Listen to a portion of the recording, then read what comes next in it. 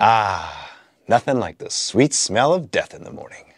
That's right. Here at M2 Lumber, we are experts at killing bugs. And not just any old bugs, the worst kind of bugs. The kind that are in that tree from Grandma's house that you want to build furniture out of. But Father, how do you know bugs are still in there? Oh, I've seen things. Things that would haunt your nightmares. Things you can't even imagine. Are we still talking about bugs?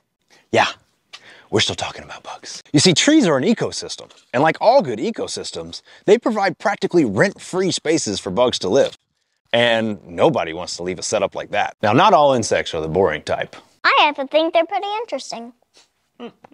Adult females lay microscopic eggs onto the surface of the wood. When the eggs hatch, they burrow their way into the cambium layer of the wood, which is packed full of nutrients such as sugar, water, everything a growing bug needs. It'll stay in there through its toddler and preteen years, which can last anywhere from 12 to 36 months, depending on the species, how lazy they are, and how much they depend on their parents. Here at M2 Lumber's Insect Mortuary, we make sure that every single one of those little buggers are nice and toasty. 160 degrees for 5 days usually does the trick.